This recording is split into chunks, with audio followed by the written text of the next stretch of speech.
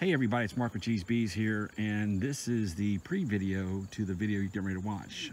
Of course, I'm doing all this by myself, so I'm the cameraman, the bee operator, and everything.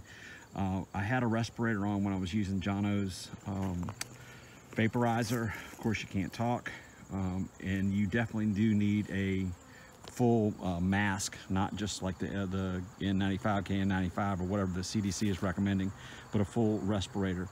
Those fumes are toxic and cause all sorts of hate and discontent. Overall, wonderful machine. It was pretty simple. The instructions were very clear.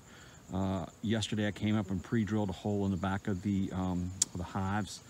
I have heard the best thing to do is put some golf tees in the back of them to plug them up. I don't have any golf tees. I'll get that up here in the next couple days.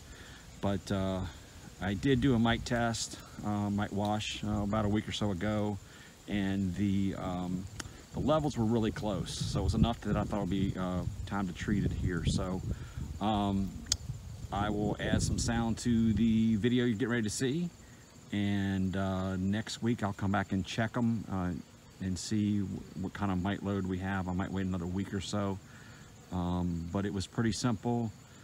It was definitely worth the money. When you have a bunch of hives, time becomes a factor. If you spend 30 minutes in 10 hives, that's an awful long time. So I just wanted to give you a little video.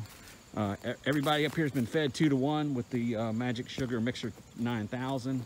I had a little leftover sugar syrup, so we're doing a little open feeding here. You can see the girls are happy. That was full yesterday.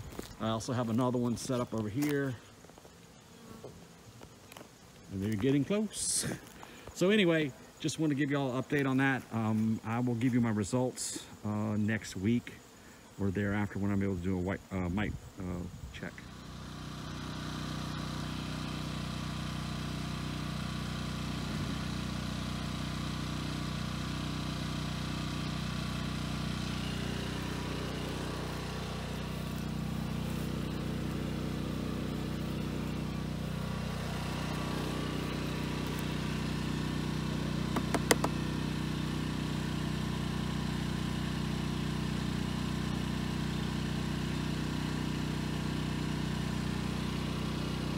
Mm-hmm.